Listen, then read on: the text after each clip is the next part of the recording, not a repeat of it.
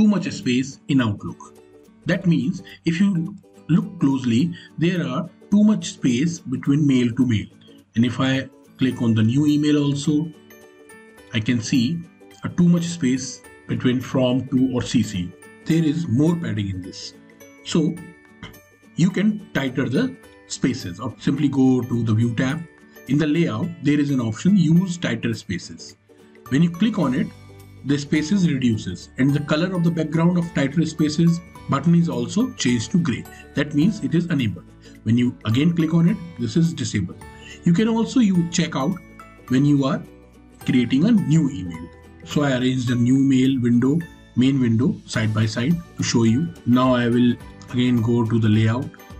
You click use tighter spacing.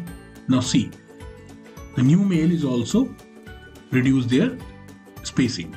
You can also use keyboard shortcut key to make this happen.